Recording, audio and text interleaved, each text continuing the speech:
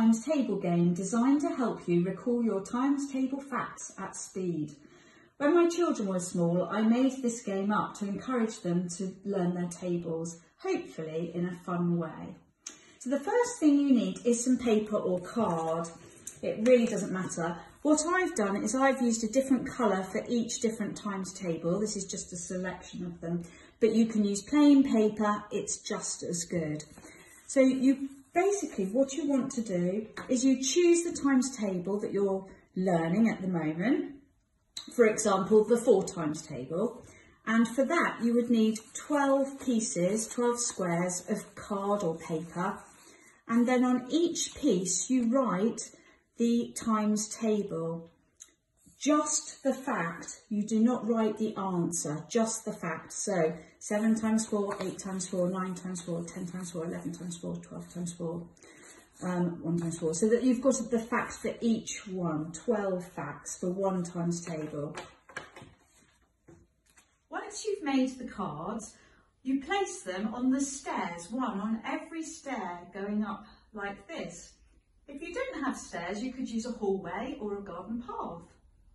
And to start with, you may wish to place the cards in order. So I've put 1 times 4 on the first step, 2 times 4, and so on in order. The idea is that the cards stay on the stairs, and every time you go up the stairs, you have to say the correct answer as you stop on each stair, as demonstrated by my teddy bear. The teddy is on the first stair. The teddy says, 1 times 4 is 4. He is correct. The teddy is on the second stair. The teddy says, 2 times 4 is 8. The teddy is right. He can move up another. The teddy is on the third stair. He says, 3 times 4 is 10. Oh no, Teddy is wrong.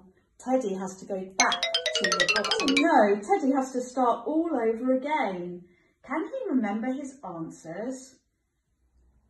You will need a grown-up or a sibling to check that you're saying the correct answer every time you go up a step. However, if this isn't possible, you could write the answers on the back of the card. So when you get to the stair, you can say your answer and then just check the back. Remember, if you make a mistake, you have to go right back down to the bottom and start again. Once you've gained confidence, you can mix up the order and then move on to different times tables and then mix the different times tables together. Yay! Teddy's made it right to the top. He got all the times tables right. And he practices this every time he goes up the stairs. He's getting really good at this. I hope you have fun playing the game too. Bye for now.